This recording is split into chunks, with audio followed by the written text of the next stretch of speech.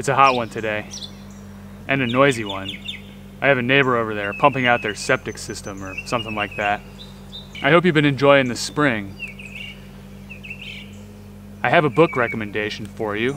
It's called Bug Music: How Insects Gave Us Rhythm and Noise by David Rothenberg. The author's known for organizing musical ensembles to make their way to places where insects are singing and then composing music to play along with them. There's a chapter of about 50 pages dedicated to the music of cicadas. I really enjoyed Rothenberg's positive attitude toward cicadas and the sounds they make.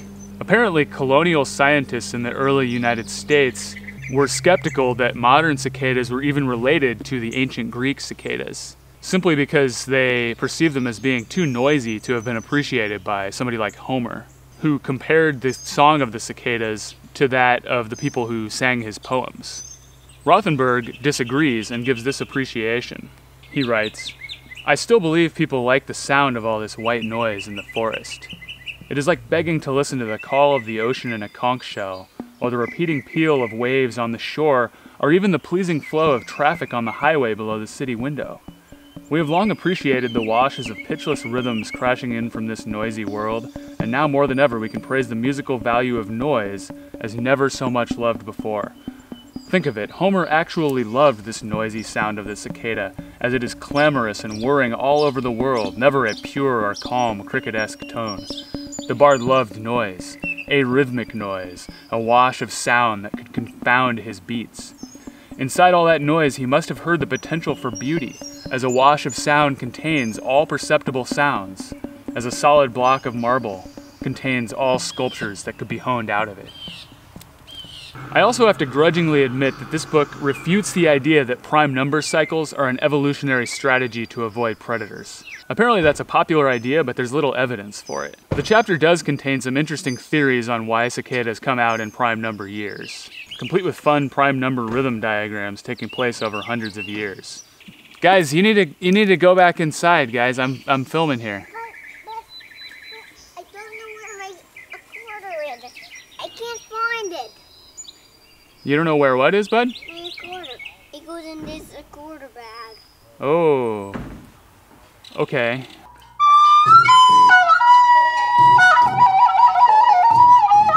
I got. I don't know where it is, buddy. I got these.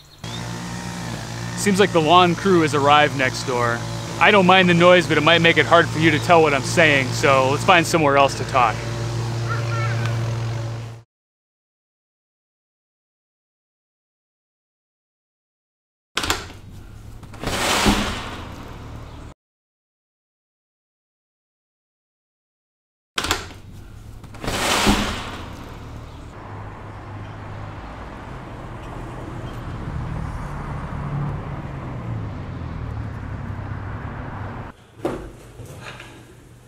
Okay, where were we? Ah, yes. I haven't finished this book yet, but I can already tell I'm going to be enthralled throughout. Bug Music by David Rothenberg. Pick it up at your local library. So if you watched that other cicada video that we made, you got to hear some patching based on that discredited idea of prime number cycles being a predator avoidance tactic. But I bet you were wondering, what about the sound of cicadas?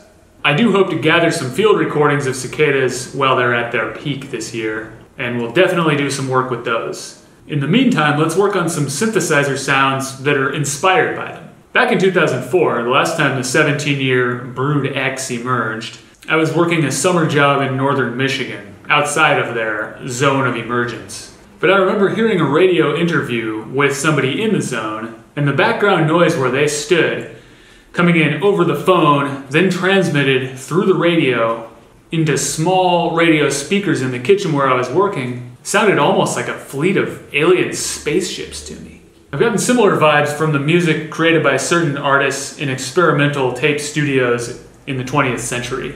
In particular, things that have been done by Eliane Radig and Jaap Vink with tape delay feedback and ring modulation.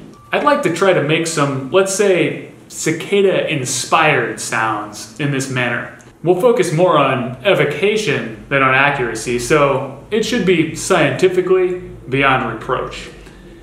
Let's give it a whirl. First thing we'll do is... Hey, Walker. Yeah? They need you downstairs on production. Okay, I need to go to the production floor. I'll be back.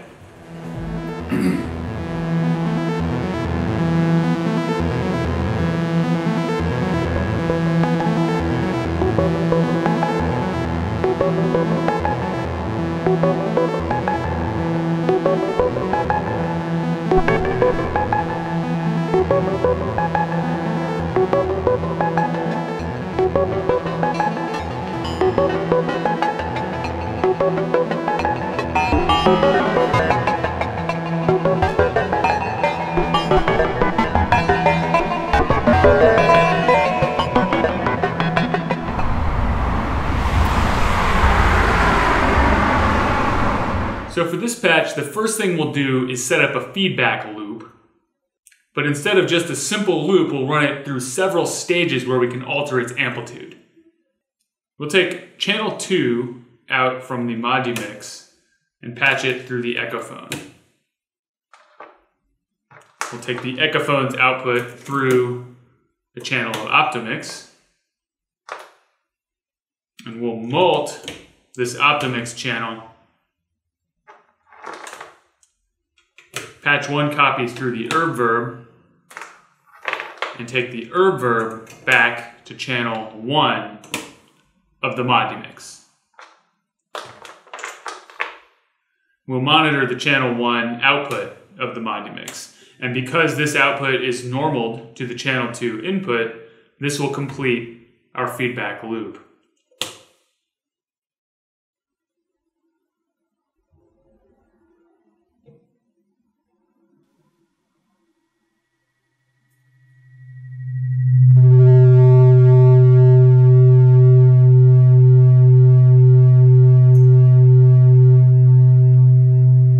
Now at the moment, this is basically an unaltered feedback loop, but with echo and reverb inserted. The next step is going to be to rein it in slightly by taking this malted copy of the Optimix channel and patching it to damp. This lets the feedback rein itself in a bit. When it gets louder, the damping increases and it quiets down. When it gets quieter, the damping decreases, and so it will attain a sort of point of equilibrium.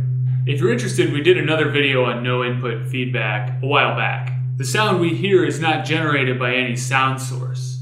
It's born from silence contemplating itself. There is no true silence, of course, so I guess what we're hearing really is the environment contemplating itself and then imagining and creating itself. But I'd like to make it sound more like chirping. So the next thing we're going to do is ring modulate the feedback. We'll take a high frequency sine wave to the Modumix channel 2 input.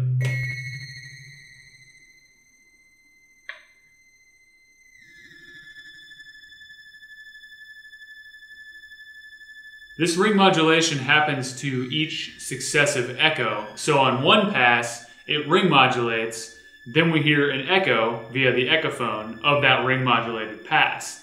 At that point, the echo is ring modulated again. We're monitoring from channel 1, which is just before the ring modulation happens. So we're hearing only the previous ring mod at any given time.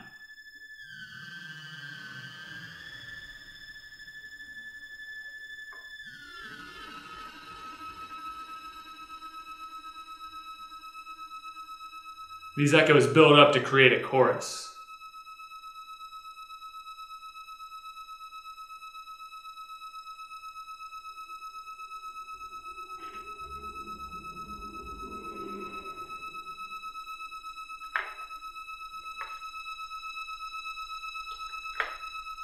I also like to add a low frequency but still fast element to this to make it maybe a little more discernible as individual chirps.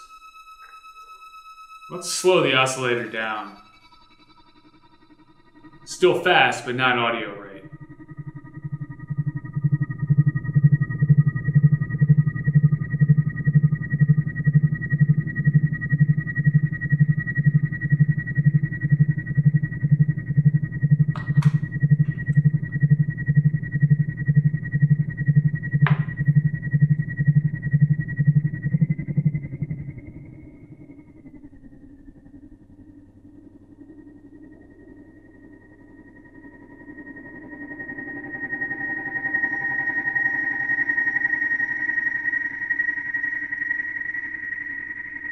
Let's patch in a slow maths channel to modulate the tilt parameter on the herb verb.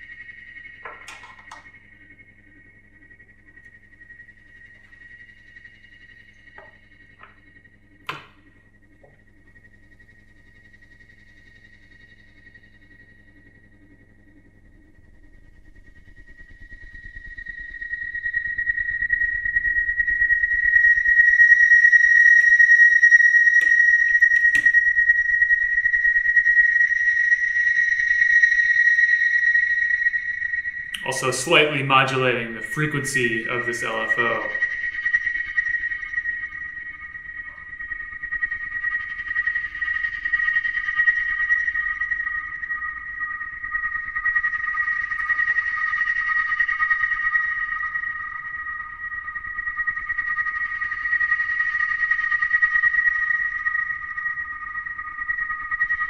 We can add back in that high frequency ring modulation as well using the maths. I've got channel 4 cycling at audio rate here, and let's take the sum output with a little offset from channel 3 so that it always stays open a little bit, and use that to ring modulate on channel 1.